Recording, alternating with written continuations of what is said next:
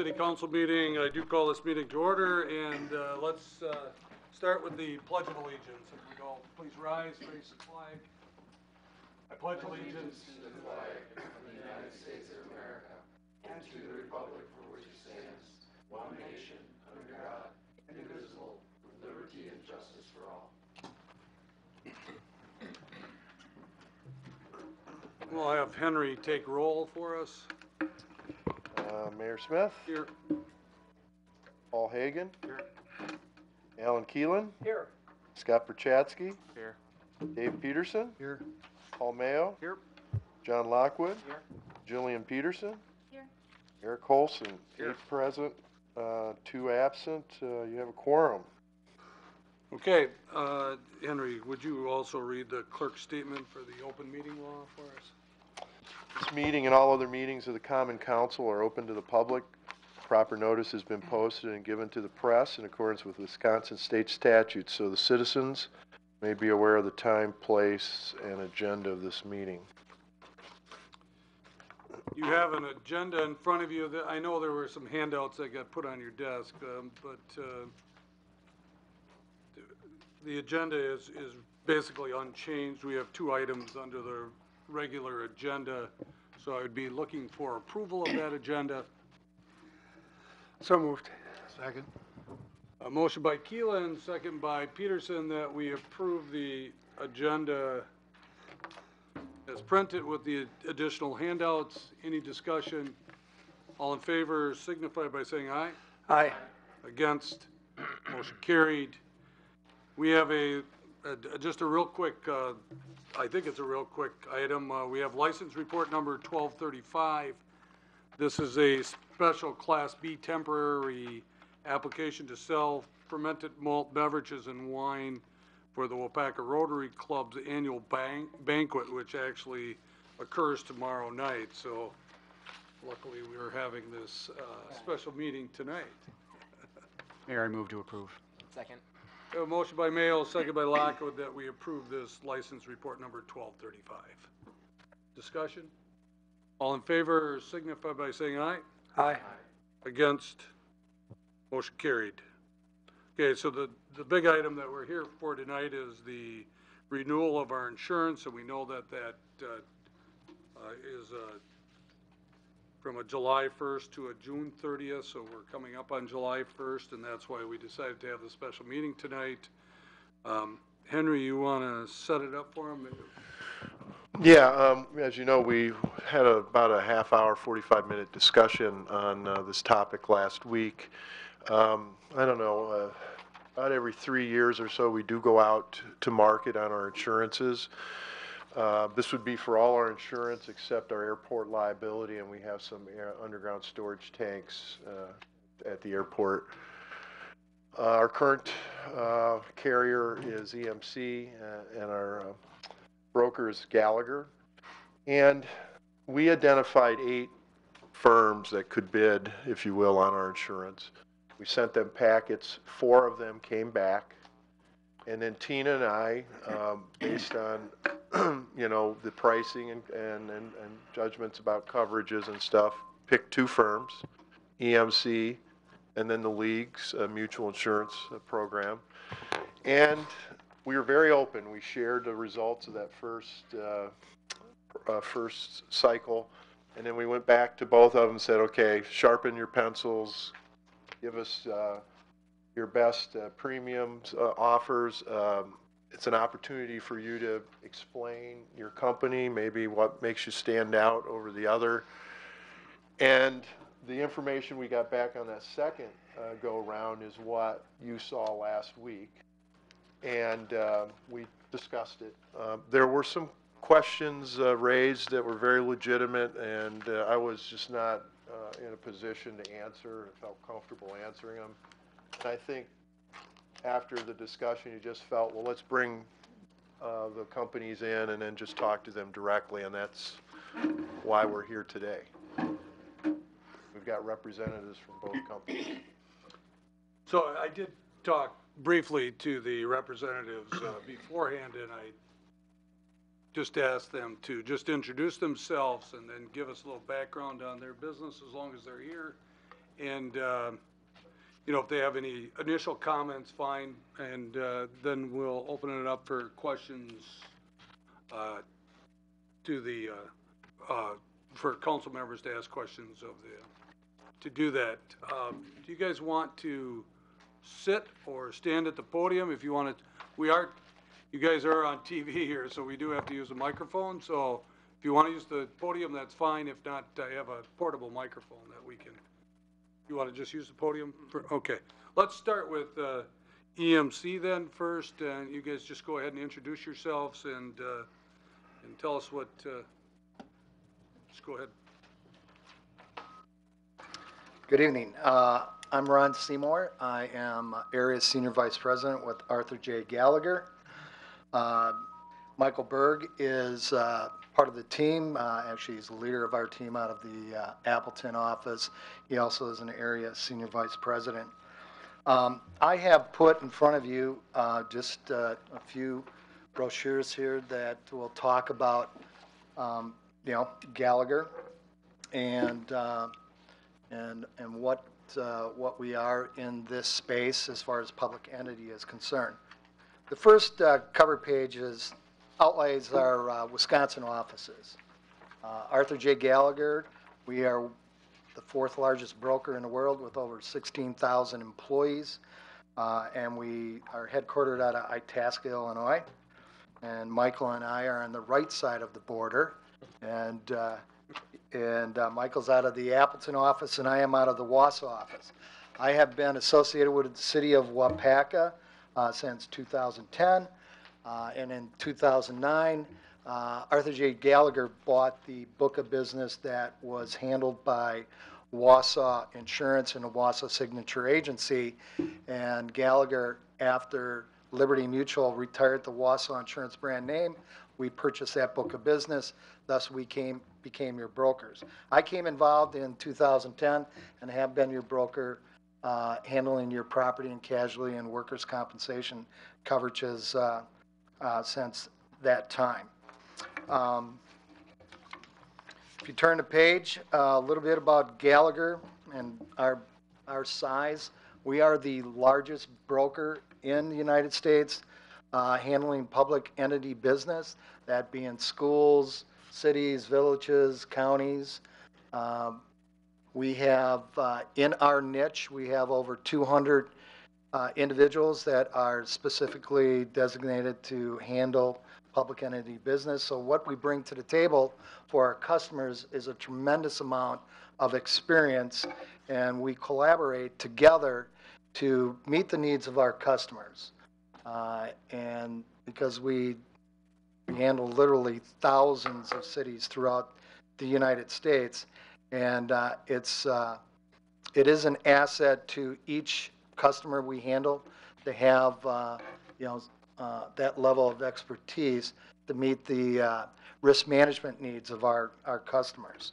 You know, we provide for our customers supplemental type services other than what you get from your carrier.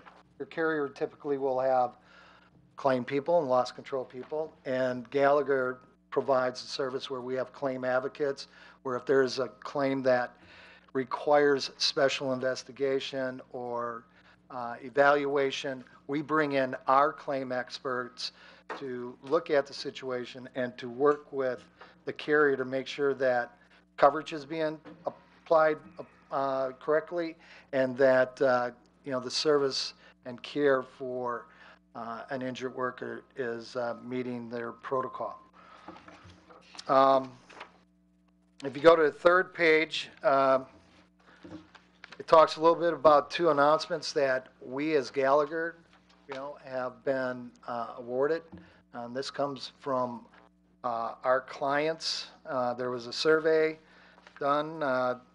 We were picked as the #1 broker in client satisfaction amongst the 5 top brokers in the country. So that says a lot about what our customers think of us. I think it's safe to say that we've had a good relationship with the city. I've been told that by Henry and Tina, EMC is a carrier that, we work with, that we brought to the city back in 2011 and replaced Liberty Mutual as the carrier. And EMC has been on the coverage since then. The other recognition that we have as far as Gallagher is concerned is in 2012 and in 2013, we had been voted as one of the most ethical companies, in the industry. We are a publicly traded company, so we work on the premise of full disclosure as far as what we make. We state that in our proposals, either in the percentage of premium that is in the form of commissions or fees. For your particular program, we are compensated by the carrier as a percentage of premium, and that percentage varies depending on the line of coverage. And that is, in our proposals, and that commission is embedded into the premium. So it's not something that you see in addition to what is being charged by the carrier. The commissions are embedded in that, and the carrier pays us. The last page I'd like to spend a little bit of time going over, because I think it provides you with some information on how, city governments work. And I know budgets are something that you guys deal with, certainly on an annual basis. And our position with our carriers is that, we want to provide for our clients the ability to give them some type of assurance that, they can have some trust in their what they need to budget from one year to the next. And if you look at the top box there, going back to the first column in 2011, 2012, we show you what the premiums that were quoted and paid during the course of the year. We did not handle your property at that time. At that time, the property was with the local government property program. We did take over the property in 2012-13 policy year and showed a savings to the city by taking that over. The dividends that we paid out, or I should say EMC did, is that in 2011 and 12, they had a 25% level flat dividend, meaning that if they declared a dividend, that is what you were going to get, and that is what you received, plus additional dividend because your losses were a lot better than what the level dividend dictated, so you were paid additional percentage above and beyond the 25%. In 2012-13, we continued with the 25% flat. We were able to negotiate that with EMC, and we typically start this negotiation 90 days in advance, because you guys need numbers to be prepared to, figure out what you're going to allocate as far as expenses are for your budget as it pertains to insurance. In the current year that you're in right now and will be ending, the dividend that was negotiated with EMC was 25%. Now for this renewal, we were able to negotiate a little bit better dividend, that being 26%. And then, that certainly we anticipate will be declared. EMC has been in business over 100 years and has never not declared a dividend. So what we put in our proposals, we fully expect that the carrier is going to end up paying out, once the audit of your insurance is done and then they declare a dividend. So, although dividends can't be guaranteed by law, we are 99.9% sure that based on the financial, stability of EMC, that they will certainly declare a dividend and, and you will see the full 26% applied to your workers' comp premium. If you drop down and you look at the estimated annual premium, that's right above the bolded numbers, okay? The reason I'm putting that there is because, you know, we expect our carriers to evaluate a customer and provide a fair price. We do not want them to come in and typically in the industry buy the business, okay? Because that doesn't do us any good if they're going to come back the next year and inflate their prices to make up for what they feel they may have given away the year before. So it's very important for every market that we go to that they understand that it is in the best interest of them, the client, and us as the broker that we bring a fair price, you know, to the table. Because I know the city believes in long-term relationships. Like I said, Gallagher's been handling your business since 2009, and before that, Wausau Signature Agency was handling it before then, and that relationship continued after Gallagher bought that book of business. So if you look at the bold numbers, you know, the net premium after the dividend was paid out, I think that demonstrates that, you know, we were able to provide you with some assurance that, you know what, we don't have any big peaks or any values or low values. We're bringing a solid number to the city that reflects what the market is doing, okay? We know the market, how it's being priced, probably better than anybody out in the industry because we have a large book of business. And so when we go to a carrier, you know, we're giving them target pricing and parameters as far as how they need to price the account. If they cannot make that mark, then, you know, we're not going to probably bring them to the table because, you know, we don't want them to waste the city's times by coming out and doing surveys and taking up a lot of time. You know, we're going to take our best top 2 or 3 and bring them as a recommendation to the city. This year, we were awarded just EMC to bring to the table as the incumbent carrier and the incumbent broker. And we feel that EMC has definitely stepped to the plate, not only from a financial aspect, but from a coverage aspect. And down below, you know, with the blue headings is each one of the coverages that EMC handles for the city. And I am going to allow Michael to handle that portion. Briefly just going over, I think you also have that in the spreadsheet that Tina gave you, okay? I don't know, Henry, does that spreadsheet show EMC's umbrella at $8 million? It does. It does? Okay, good. All right. Okay. So Michael, why don't you handle the you know, the coverage aspect of this, and we'll take questions after that. Thank you, Ron. Real quickly before we get into the specific coverages, if we look at the estimated premium net of dividend, really 2012, 13, 14, and 14, 15, we're seeing a whole lot of consistency, right? Plus or minus $3,000.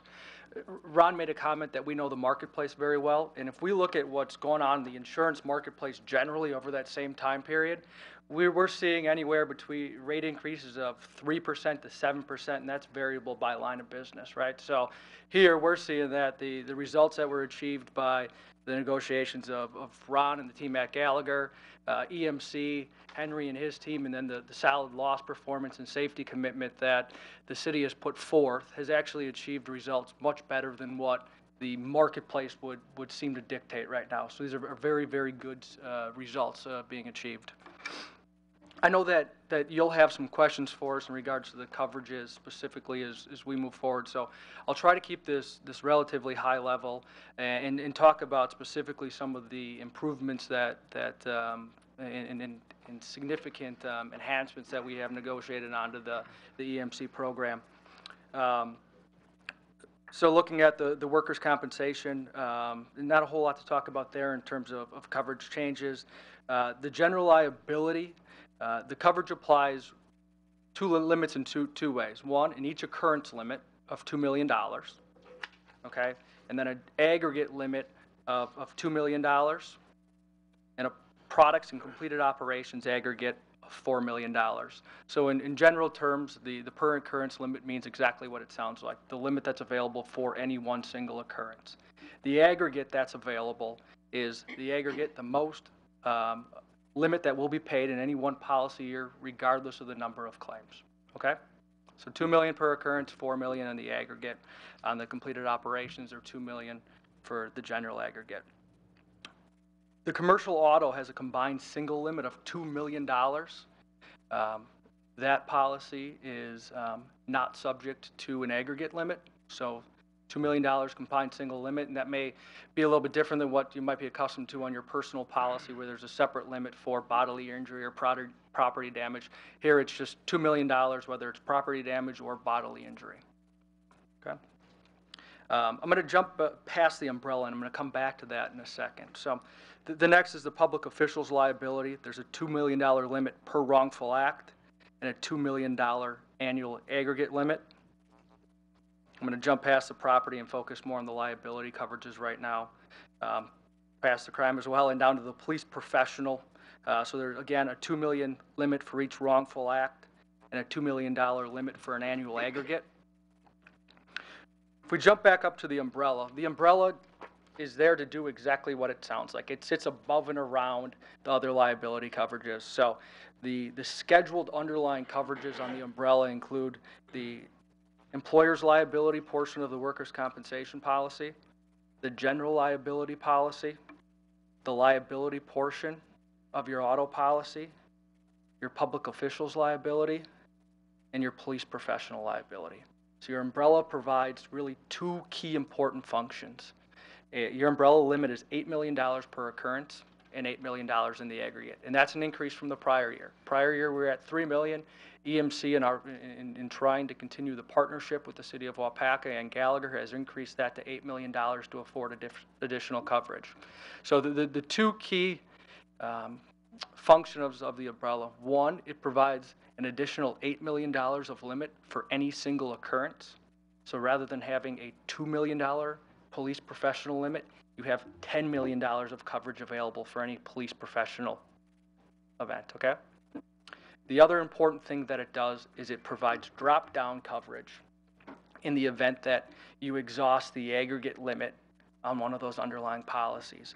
So your history hasn't shown that you're going to have the significant claims to get to that aggregate level, and there's some tort immunities and caps in the state of Wisconsin that do a nice job of protecting those aggregates as well. But in the event that you have claims under your public officials policy or your police professional policy, and that aggregate limit is exhausted, your umbrella drops down and pays future claims until that $8 million limit is exhausted.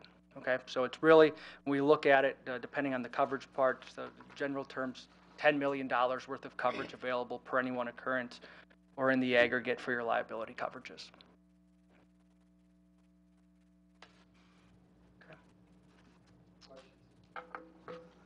I do have one. Excuse me. When an employee uses his personal car for city business, is that covered under the commercial vehicle part of it or not? Sure.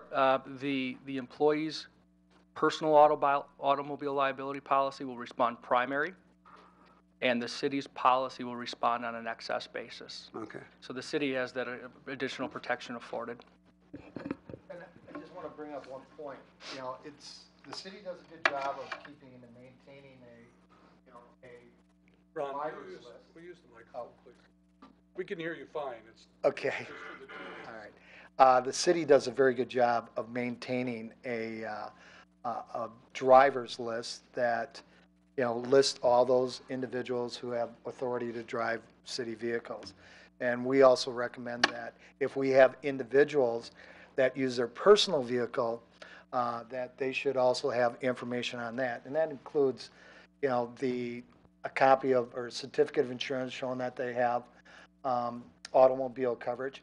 And then EMC also on an annual basis runs MVRs.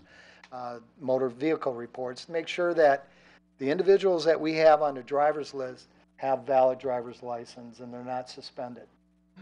I think that's a good risk management tool, because the last thing we want to do is have an individual driving a vehicle on company business or city business, gets in an accident, and we find out that they don't have a valid driver's license.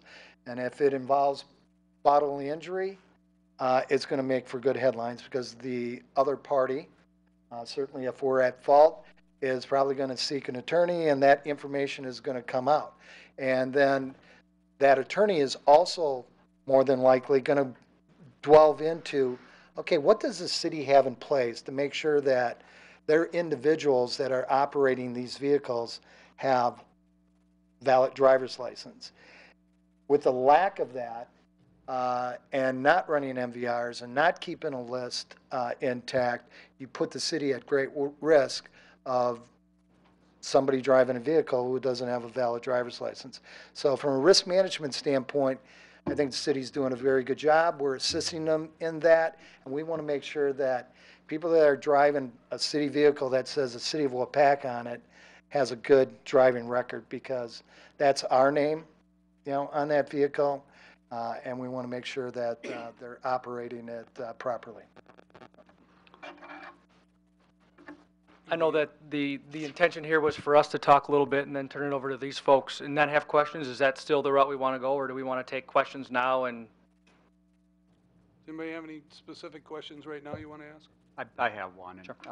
You spent a lot of time on workers' comp dividend, and that EMC has declared one every year for 100 years, but you can't guarantee it. What would cause a dividend not to be declared? if EMC's financial position deteriorated to a point or there was some other situation in which their board of directors made the determination not to issue a dividend, they would choose not to do that. So in other words, they could just decide we don't want to do it. Correct. They could determine that. Again, in the 100+ years they have not done that. They have, they extend a lot of faith to their policyholders that those dividends will be declared. And there's no expectation based upon EMC's current financial position, anything in the marketplace that would lead us to believe that they would not issue that dividend. Anybody else? Any specific question? Real quickly, just to follow up on the dividend to make sure this is clear. Well, we cannot guarantee the dividend payment. The structure of your dividend is that the dividend is payable regardless of your loss history, or it is specific to the city of Waupaca and not based upon your own loss history or the loss history of a larger group. If, and what we fully expect to believe, the EMC declares a dividend, you will receive 26% of that audited premium back in the form of a dividend check. Anybody else? I just have one question. Under your fire damage limit for any fire, it looks like our current policy has a $300,000 limit, and our renewal is saying $100,000. Can you explain that to me? Yeah. Good question. But let me first, fire damage limit is a little bit of a potentially a misleading name. Your property insurance policy is in place to protect the city's physical assets from fire or similar peril. The fire damage limit, and to back up that, the total insurable value under your property insurance policy is nearly $76 million. The fire damage legal liability coverage part under the general liability is a coverage part that provides protection for situations where you might, on a short-term basis, rent a facility from another party or somebody like, it's a situation similar to that. So just to clarify that perspective. We'll have to check. I would assume that EMC would continue with a $300,000 limit, and perhaps it's a typographical error on our part, so we will check with that. Thank you. Do you Thank you. understand the legal liability limit? So if you're renting a facility from somebody and there is a loss, and it is deemed that you were negligent in causing that loss, and the owner of the building comes back, and presents a suit and wants to, basically subrogate for their losses, that liability limit is there to protect you for that, okay? So, but if there's a loss to your property that's owned by the city, that's covered under the property policy. All right. Sounds good. Thank you. Thank you. Guys, I probably have some questions later on for you. All right, let's move on then to the individuals that are representing the league insurance.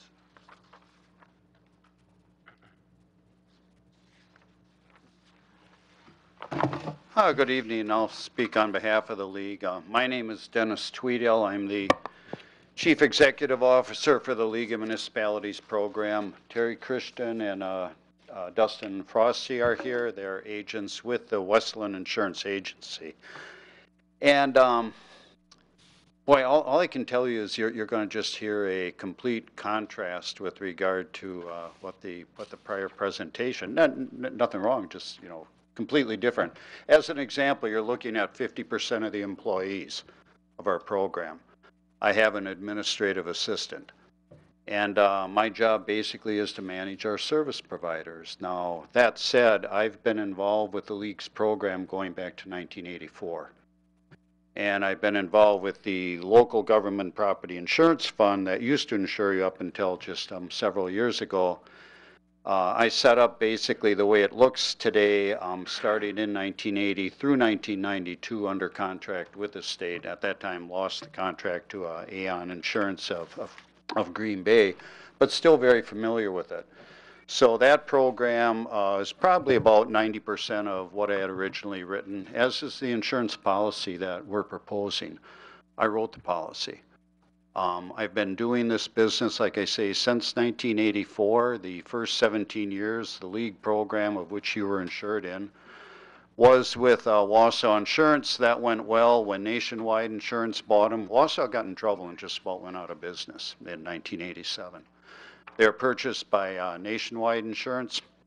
Liberty Mutual purchased them from Nationwide Insurance in 1998, I believe it was, and the relationship that we had, which was very, very good relationship. We had about 408 insureds with the program of the 590 cities and villages. It went downhill in about 6 months. It became very clear that Boston could have cared less about a program in Wisconsin, so the directors of the League Insurance Trust, of which you were participants, decided, well, we'll do another carrier until we get our own insurance company formed, and we formed a League of Municipalities program in 2002. We've been operating ever since. We are up to 380 insureds. We have the majority of the cities and villages in the state of Wisconsin. You have to be a member of the League of Municipalities to be a member in it. It's been a very successful program. One of the main differences when you look at the program is we operate only in the state of Wisconsin. I operate using 6 agencies across the state. They are designed, the way I have it designed is they are assigned territories. So each of my agencies is very, very proficient in municipalities because for a person like Terry, that's the majority of the business that he does. Terry has, somewhere in the neighborhood of 45, 50 different municipalities. Well, 73, I was thinking of a different one. Very, very proficient, again, in terms of what the coverages are, what the needs are. And when I saw the spreadsheet on the coverages, there's a lot of numbers there. And I'm familiar with numbers. Like I said, I'm really the main face of the program, and the service providers that we use are United Heartland out of New Berlin, Wisconsin. United Heartland's a very, very large workers' compensation only carrier. They do about $185 million of coverage a year in work comp only in the state. But I'm the work comp carrier. I contract with them to do all of the servicing, the issuing of the policies, the claims handling, and the loss control. The reason we can do that is I knew the CEO of that company. They did not want to write cities and villages because there was no commitment to early return to work for the policemen and firemen. They as a company just wouldn't write them. That worked out great for me. I'd known about them from other programs that I worked with. And so we worked out an arrangement where on an administrative contract, we are only one of two companies that they service and do all the service work on work comp. They are by far the premier work comp carrier if you were insured in the state of Wisconsin when you look at their history over a 3 or a 5 year period. It works out for us because they're not in our territory. We obviously aren't going to go after the type of business that they do. Yet I get the benefit of a company that's $185 million in work comp only. We write $12 million of work comp in the state. With regard to liability claims, we use a company called Statewide Services. Now, you've never heard of Statewide Services, but you have heard of Rural Mutual. Statewide Services is a subsidiary of Rural Mutual. Rural Mutual is the largest writer, number-wise, of governmentals in the state of Wisconsin. They currently insure 865 towns. They are the endorsed carrier for the Wisconsin Towns program, but they don't write cities or villages. I don't write towns. I knew the CEO, luckily, of that program. We worked out an arrangement with them, again, under administrative contract basis, to be able to do the claims. So I've got a carrier that's been in the municipal business for more than 30 years with 850 other insureds in the state doing my claim adjusting, not on the risk, but doing the claim adjusting for it. I've got 6 law firms across the state that represent our program. We get very good service out of them. It's been the same 6 organizations for the past 15 years because when we were with Wausau Insurance, we were using some of those same defense firms for our public official liability insurance. Very mature program, very, very up to speed with regard to what governmental business is. And when I said before, you're looking at a lot of numbers, I truly don't think that's where you should focus at all. We've got plenty of coverage available in terms of our limits. We have a $6 million limit. There's no aggregates. We can argue about 8, 10, whatever it is you need. The other limits, they're adequate. That, for the most part, that both of the programs have proposed to you. But what isn't being talked about here, and I want to spend a little bit of time just because this is my business, I've seen a lot of what's happening with the competition. I know what our coverages are. I know it's in our 59-page policy that includes 8 endorsements. For our liability coverage, that's the entire program, 59 pages. Your current liability program is 235 pages with 94 endorsements in 5 policies. We have 1 policy with 59. When I wrote the local government property fund policy, I had an 8-page policy with 3 endorsements. Your current policy is about 115 for property. That just shows some of the difference in thinking in terms of who or how the league operates. And part of what this translates to is every company that operates in the state of Wisconsin has to file a form with the Office of the Commissioner of Insurance. It's a annual statement. It's on an accounting basis called insurance accounting as opposed to GAAP accounting, statutory accounting. And on page 18 or 19, I believe it is, I did give a copy of it to Henry. It shows what our expense ratios are for operating. Everybody has to follow the same rules to get down to the same number. A typical insurance company in the state of Wisconsin, property, casualty, work comp, is going to be in about the 30 to 35% range in terms of expenses. The filing as of December 31st, EMC was at about 33%, give or take a tenth. We are at 18. Last year we were at 17, sort of thing. It shows, again, a difference in the model that we have with regard to operations, with regard to the expense. We're under the umbrella of the League of Municipalities. You've been members of that probably going back to when they were formed. I think it's 118 to 120 years ago. I take it very seriously. When you look at the directors in our program and some of the materials you have in that pamphlet that you have, where you see our letterhead, when you take a look at the directors, We've got the executive director for the League of Municipalities, Jerry Duchesne, who just replaced Dan Thompson. Dan Thompson had been there for 25 years. We have 3 elected officials from across the state and 3 administrative officials. That's the board of directors that I have to report to. And basically their charge to me is, Dennis, if we don't have at least the same or better coverages than anybody else, there's no need for us to be in the business. With that, I asked Henry for a copy of your current policies. And Henry was good enough to send it down to me. I went over them with him, and this is a copy of your policies. And the little pink things on here were issues that I believe you have coverage-wise. That's what I was saying. I think the focus should be on coverage. It should not be on the numbers. We're both adequate with regard to the amount of coverage you have. But it's what is that coverage over? So if you have $6 million, if you have $2 million, or whatever it is, what are the exclusions? And let me tell you a couple things that I find in your policies that are not in our policies. First of all, your police are not covered for punitive damages, which I think is an absolute horrendous mistake. You will have defense for that, but if there's a payment or if there's an award for punitive damages, no coverage. It was either 3 or 4 years ago that the town of Beloit got hit with 2 different $500,000 punitive damages awards. They were insured by a company through an organization called Horton, AAIS, I don't even know what it stands for. They had punitive damage coverage. I took care of it. We were involved in a claim, the largest police claim we've had under this program in the the village of Minocqua, where we put a biohazard hood on an individual that the policeman thought was a spit hood. And he died of suffocation in the back seat of the police car in 2004. Had that individual been a minority, we would have had on national TV probably riots like you wouldn't have imagined in Madison or in the Milwaukee area. We had punitive damages coverage. We had coverage for that claim. We were lucky to settle it for $1.5 million.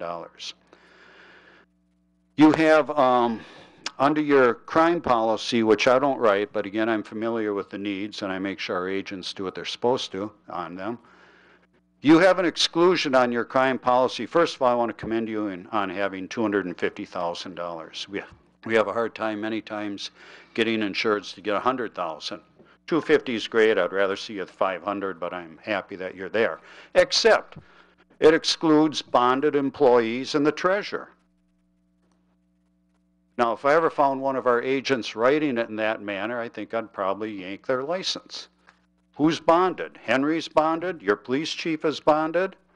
I don't know who the acting treasurer is or treasurer sort of thing. Maybe that's you also sort of thing.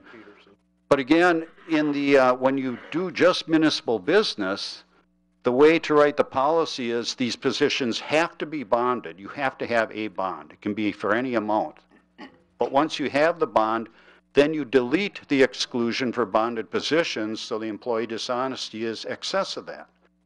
Right now, whatever the bond is that's on Henry and the chief, that's the maximum coverage there is. And the policy doesn't have computer fraud and wire transfer fraud. It just has employee dishonesty. Again, it's a standard that in our program, if you had been with us and when you were with us, you would have had those coverages. The specific exclusion for cyber liability. Exclusion. Normally I've seen EMC write a policy that has a cyber liability endorsement. And they charge about $600 or $650. See, I see them all the time. Yours is the first policy that I've seen that's had a specific exclusion for cyber liability events. Our policy, we cover it up to policy limits. I'm not afraid of cyber liability. I don't see it as the same issue that nonprofits and for-profit corporations, but you have no coverage under your program. You have no coverages for anything that happens at your beach, at your fairs, or at festivals. You say, well, how can that be? Again, it's because of the way the EMC policy is written in the state of Wisconsin, and it's been this way forever. They just recently changed an endorsement from 14 excluded activities down to 9. But one of the 9 is beaches, pools, or any swimming area, unless it's specifically listed in what they call the declaration page of hazards, and it isn't there. You also don't have coverage for any fairs, festivals, fireworks, anything of that sort, with the exception if the claim comes from the use of your land. I mean, these are items that every community that we insure in the state has a fair or a festival. Luckily, most of them have water. We've got 13,000 lakes. You know, for the life of me, I wouldn't dream of writing that into the program that I wrote. Back wages and benefits. You have a $50,000 limit for the payment of back wages and benefits on your program. We again have policy limits of $6 million. When I look at my 10 largest claims that we've had, 2 of the 10 have been employment claims that they've been well into the 6 figures and well above the $600,000 figure, each of them. Again, we've got the coverage for that. You have $50,000. You'd have defense of the claim. That's no issue there. But there is a limit on the back wages.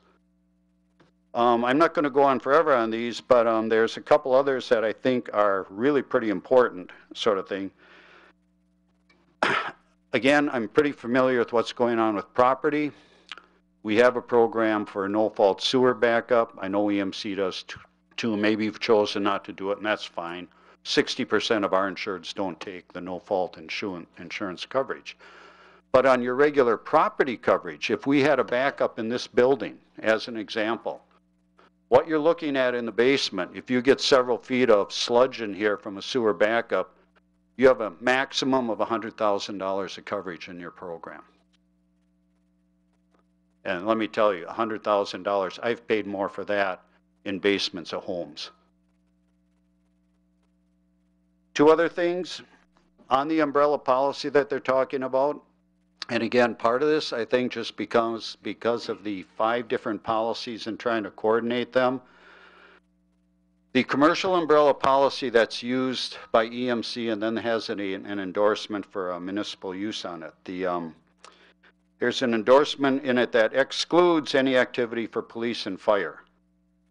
There's an exclusion to that exclusion, which I don't believe is allowed in the state, but that's the way it's written, for police activities for 2 of the 3 coverage parts. So the police are covered for bodily injury, they're covered for personal injury, that's libel, slander, defamation of character, and for advertising, but they are not covered for wrongful acts.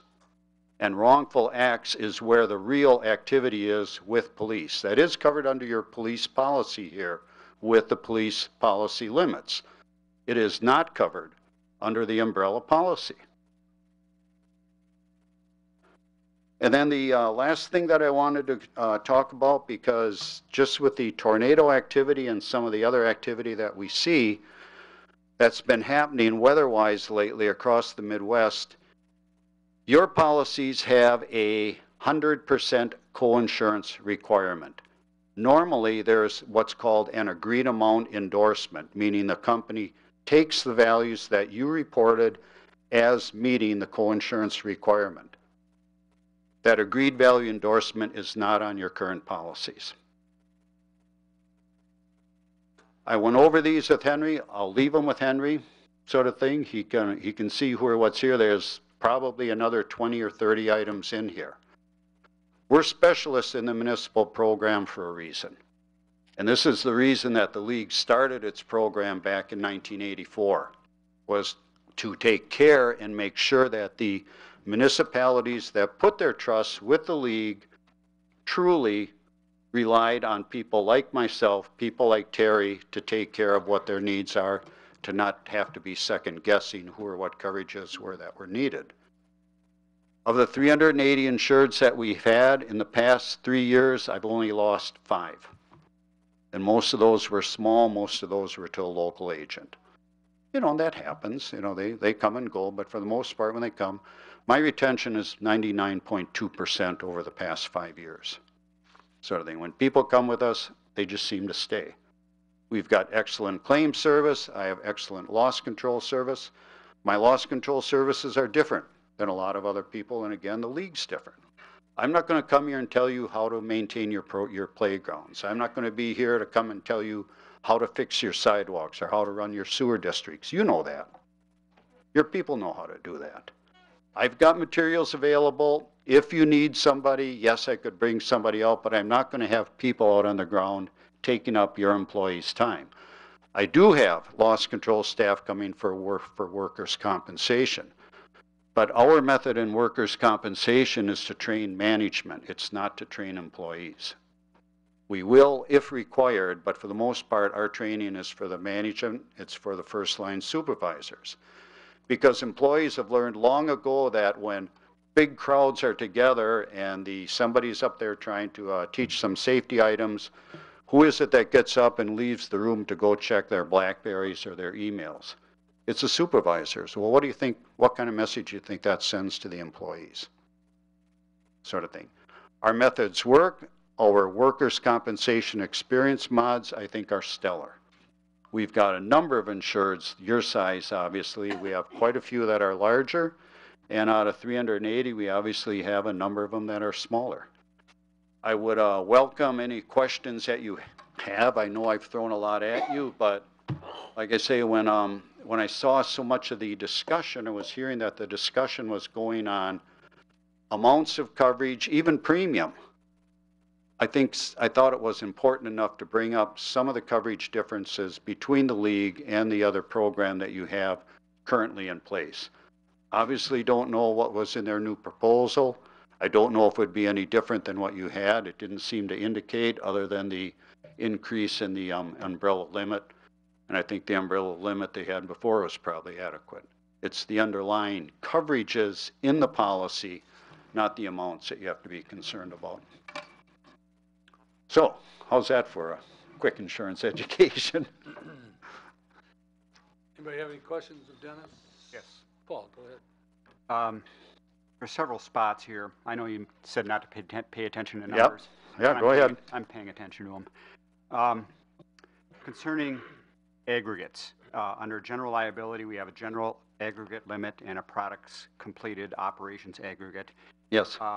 Under public officials liability, we have annual aggregate, and under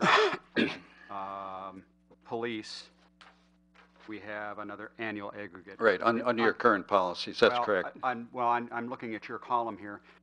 Under those headings and in those three sections, there's no number here. Does that mean that there is no aggregate?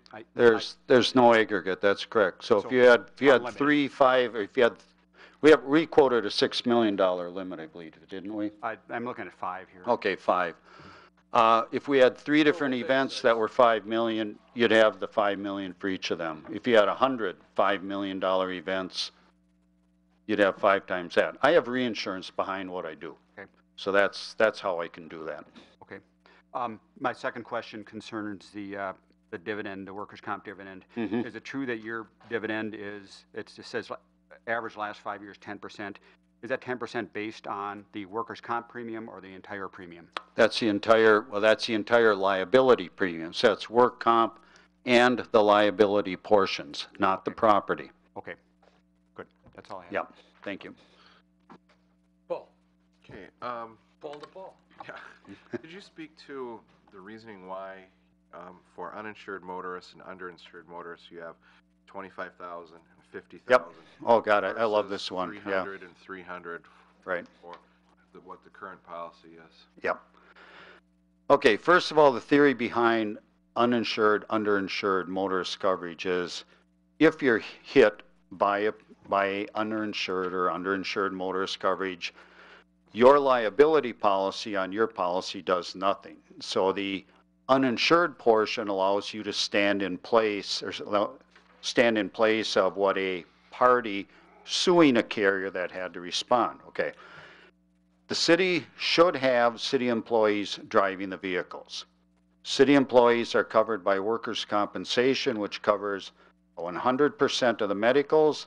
It covers 2/3 of their wages tax-free. If that isn't adequate, then there's the $10,000 medical payment. There's the $25,000 uninsured, underinsured. If that isn't adequate, and this is the reason that we don't go higher, employees' personal vehicle and what their purchase on their personal vehicle, that uninsured and underinsured motorist coverage would then be next in line. And if an individual isn't carrying it on his own vehicle in amounts he feels adequate or she feels adequate, then why would the city want to be spending, I think it's approximately $3,000 to provide a coverage that the individuals should have already purchased on their own vehicle? It'd be equivalent to buying liability coverage for the individual's vehicle. Now, on a personal basis, for those of you just on your own car, your own home, or whatever, my recommendation has always been, let's say you've got $500,000 of coverage for your personal auto. You want that as a minimum in uninsured, underinsured motorist coverage, and assuming you have an umbrella. And if you don't have an umbrella, I'd go out tomorrow morning and purchase at least a $2 million personal umbrella, but get at least $1 million of that for uninsured, underinsured motorist coverage. I've gone so far because I have grandchildren now, luckily, that I ferry around every now and then. I've purchased uninsured, underinsured motorist coverage on our boat because it's available on a boat. I could get hit just as easily on a lake as I could on the thing, but it's a very important coverage, but it's a personal coverage. It's not a coverage that should be provided through the business. And if let's say that Henry's going down to a conference in Madison and his wife is going along, get hit by an uninsured motorist. Same thing is going to be available. I shouldn't say the same thing. She would not have workers' compensation available to her. She would have the med pay, the $25,000 of uninsured motorist coverage, Henry's coverage, and she would have the right to sue Henry and the city. So that's where her coverage comes from, because the liability side is there. If Henry wasn't negligent, they would then go to their own policy.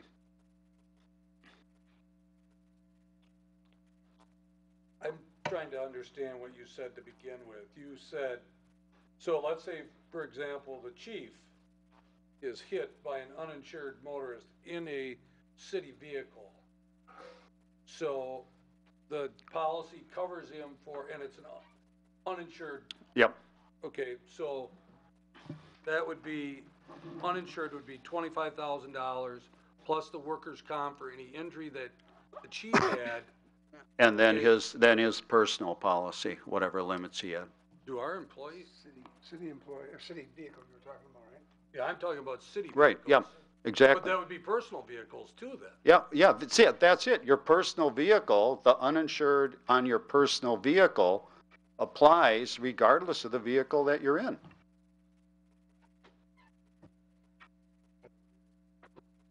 I bet you nobody knows.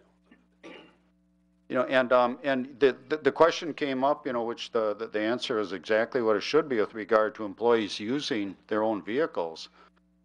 You know, that's fine. Their coverage is primary. My recommendations are a little bit different just for probably ease of administering. I don't believe there's a need to check insurance that people have individually, but in terms of the licenses being checked, yes, that's a definite plus. You know, the company I used to work for required, when we used our own personal vehicles, to have business coverage for our vehicle. And then they specified certain minimum limits as well. Now, apparently, we don't do that. City doesn't do that. Well, there really is no such thing in Wisconsin as business coverage on a personal vehicle. What would happen there is, if you went to your carrier saying, I need a certificate of insurance for the city of Waupaca, sort of thing, because I'm using it for business reasons. If you hadn't declared that when you did your personal application, your premium's going to go up. So I think that's another one of the reasons that I don't recommend that you ask people to get a certificate of insurance. Well, I've been retired 10 years, so things have changed perhaps since then. But, you know, we had to show proof of insurance, business coverage, or... I don't know how you could get business coverage on a personal vehicle because there's automatic provisions in a policy that take care of that.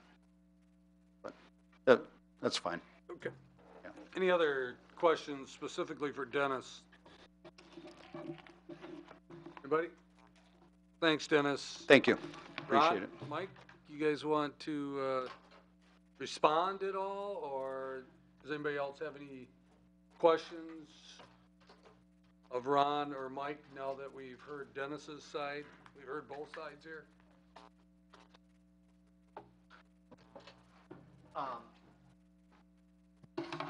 As far as some of the things that he pointed out, they are correct as far as the coverages within the policy.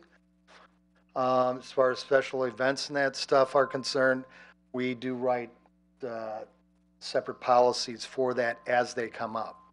And that's how EMC handles that coverage, and Gallagher handles it for their customers. As far as the uninsured motorist is concerned, you know, that can be something we could debate all night long as far as whether or not 300,000 or 25 or 10 is the correct number. You know, I believe it's important to protect, you know, both the city employees, you know, and vehicles that they operate from, you know, unfortunate events of, you know, somebody getting involved in an accident where the other party does not have enough insurance or no insurance at all. So that's why the limits are what they are. Other than that, you know, I think the major difference is, and, you know, coverage is important. Nobody's debating that it shouldn't be. From a cost aspect, you know, the way dividends are calculated by the carrier is much different than the league. They're using a 10% average, but there's no guarantee that that's going to be paid out. 2011, I believe they did not pay out a dividend at all. At least that's what was indicated in their specifications. So from a budgetary aspect, you know, I ask that you look at the what EMC is offering because it's 99.9% sure that it's going to be paid out based on their past history, where with the league, you know, it's not only the experience of them or you, the city of Waupaca, but it's the experience of all the members as far as what dividend is going to be declared, if any at all. So with that, I'll take any other questions. Ron, can you answer the question that Dennis stated about beaches? I mean, because we do have a city beach, and he talked about our beach not being insured. Not sure I fully understood that, but under our current policy, is our beach covered? Yeah, I'm going to have to refer to the policy and you know, and look at that specific language. I don't have the policy with me, and so you know, I can certainly get back to Henry, but you know, it is property owned by the city. If there's a you know, bodily injury or property damage, that is, well, be more bodily injury than any kind of property damage. That would be the exposure. I'll look to see how the policy reacts to that, but I don't have the policy with me to look into it. Okay, and then as far as, sorry, you were talking about special events, okay? Now, most of our special events are done by other organizations, namely our Chamber of Commerce and so on. And so I guess we wouldn't be liable for that anyways, but what if they were not insured for that either? Well, that's part of your risk management philosophy, that anybody that the Chamber of Commerce or the city is hiring and outsourcing, you know, like fireworks and that you request from them a certificate of insurance. And our rule of thumb is the level of coverage that you're requesting should be equal to what you as a city carry yourself.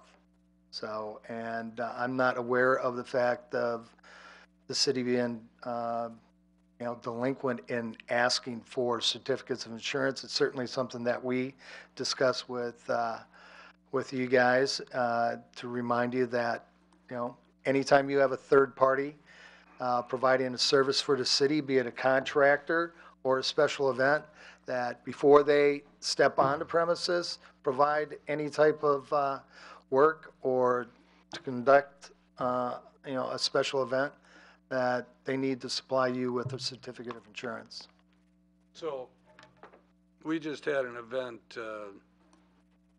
sorry about bogging down here, but I just want to fully understand this.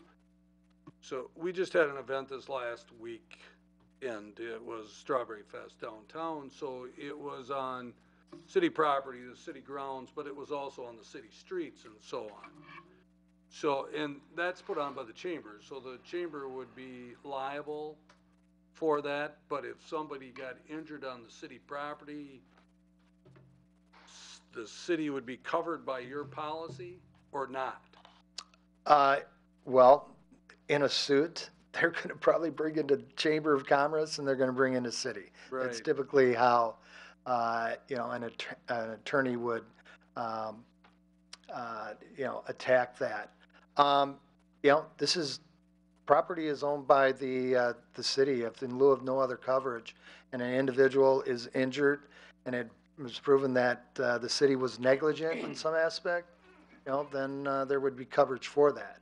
But this isn't going to be something that they just, don't do a thorough investigation in what the individual is alleging, took place. And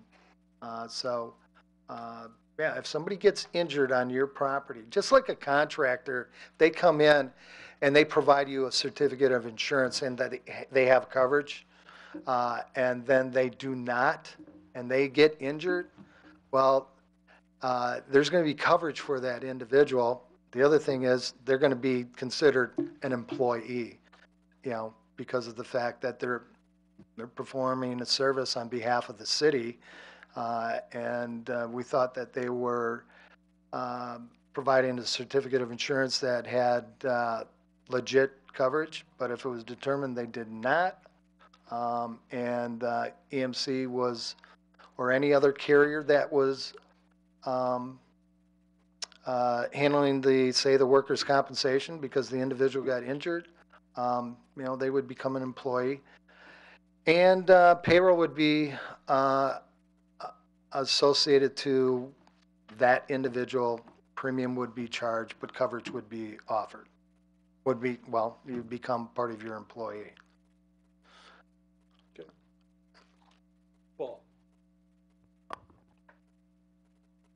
Can you, off the top of your head, list some of the exclusions of the umbrella policy? I know it was brought up that wrongful acts by police are specifically excluded. What are some other ones? I believe you said punitive damages is what you want. Wrongful acts on the. No. I don't have the policy here. It would be something that I would have to look into further and discuss with EMC. Okay. Off the top of my head, I do not have, Do you know how many exclusions there are on the policy? on the umbrella?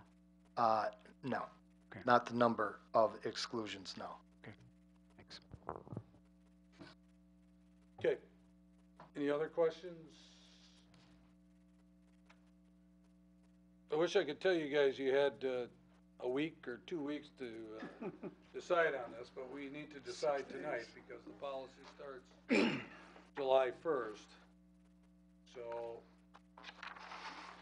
we'd be looking for additional discussion or a motion on a carrier. I would like to move that the city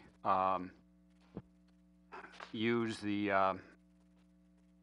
League of Municipalities for their insurance coverage for 2015 at their quoted premium. So, Okay, we have a motion by Mayo, second by Peterson, that we approve of the insurance from the League of Wisconsin Municipal Mutual Insurance, and Westland is the brokerage firm. Any discussion on that? Mayor, assuming the 10% average for the dividend from the League of Municipalities, and by my math, it was the premium for the workman's comp and the general liability. Is that, so 10% of that would be roughly $9,000, is that? Well, they have it as $11,000, 11,000 is what an approximation would be? Yeah. So I was just looking at what the price differential, estimated price differential would be between the two. Well, we'd be looking at if we were to receive it, you'd be looking at approximately 148,000 for the leagues, and you'd be looking at 145 rounded. So about $3,000 difference. All right, thank you. Go ahead. Mr. Tweedle? Yes. You had the opportunity to review our current policy. I don't know if EMC had the opportunity to review your policy, but is there anything in our current policy that is there that you don't offer? The only difference would be that I'm aware of is a sub-limit on non-monetary claims. So, and let's say as an example, the library here, somebody doesn't want a book in the library. It's just against their religion or whatever. They say we don't need that in a public library. And they bring a suit to get that out. They aren't asking for money. They're asking for you to do something. Okay? We have a limit of $50,000 for defense, and the Employers Mutual of Wausau policy, or Employers Mutual of Des Moines, has policy limits for that. So they would have their $2 million. In the 11, 12-year history of the league program, we've had 2 claims that our $50,000 was inadequate. The difference also, remember, is they have a $3,000 deductible. We, I believe, quoted a $1,000 deductible. On that part, Terry, or not? Oh, not on that. I only quoted the $1,000 deductible on employee benefits liability. So we would have no deductible on your public official claims versus the $3,000 per claim that's on theirs. So the numbers are always tough to make them work. Thank you.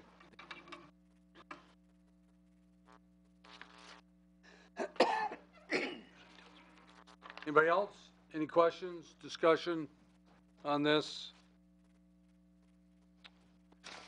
Just do a voice vote here. Okay. All in favor signify by saying aye. Aye. Against? Motion carried. I'm sorry, I should have done a roll call vote because it is a contract, so let's do this again All here. right, let me, Sorry. I'm not as proficient as Sandy on it. Okay, John Lockwood. Aye. Eric Olson. Paul Hagan. Aye. Deb, let's see, Steve Hackett's absent. Paul Mayo. Aye. Scott Perchatsky. Aye. Alan Keelan. Aye. And Julian Peterson. Aye. We have 7 ayes, 0 noes, and 3 absent. All right. Thanks, guys. Thanks, everybody, for attending tonight. We appreciate it. We need a motion to adjourn. So moved. Second. Motion by Keelan, second by Hagan, that we adjourn till our next regular scheduled meeting, which is July 1st, 2014 at 6 p.m., and as always, subject to call. All in favor signify by saying aye. Aye. Against? Motion carried. The meeting is adjourned at 7:15 p.m. Thanks, everybody. Okay.